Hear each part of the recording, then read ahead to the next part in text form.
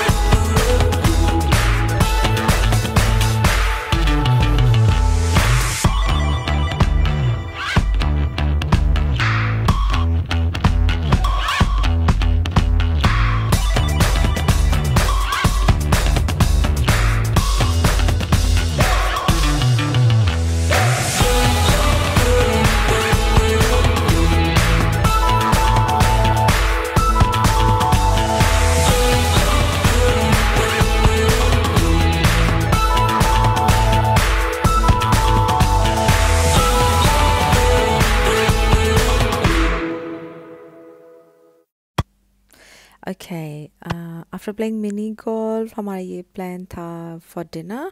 तो डिनर के लिए हम लोग यहाँ पे आ चुके हैं। ये स्काईलाइन क्वींस टाउन है, यहाँ पे रेस्टोरेंट है वहाँ पे टॉप पे। तो वहाँ पे फिर हमारा प्लान था डिनर का।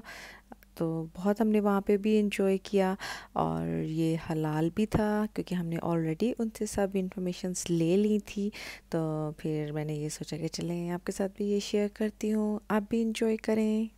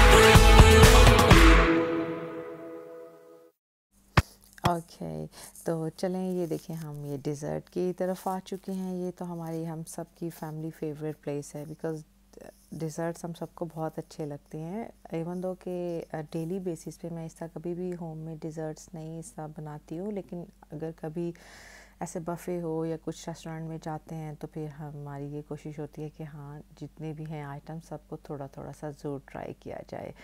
तो जो कि हमने किया भी, इवन दो ये अच्छी बात नहीं है इतनी, बहुत वेट गेन इंसान करता है और अच्छा नहीं रहता है, शुगर लेवल आपका सही नहीं रहता है। एनीवे तो कभी कभी तो चलता है। तो हमने इसको भी इंजॉय किया एंड आई होप आपने भी इसको इंजॉय किया। मैंने थोड़े थोड़े क्लिप सब ऐड किए और यहीं तक था मेरा आज का व्लॉग। इंशाल्लाह नेक्स्ट वीडियो में आपके साथ मिलती हूँ। तब तक के लिए थैंक यू। और अगर आपको मेरी ये वीडियो अच्छी लगी है तो प्लीज़ इसको लाइक कीजिएगा, शेयर कीजिएगा और मुझे सब्सक्राइब कीजिएगा। Thank you. टिल देन, अल्लाह हाफ़िज़।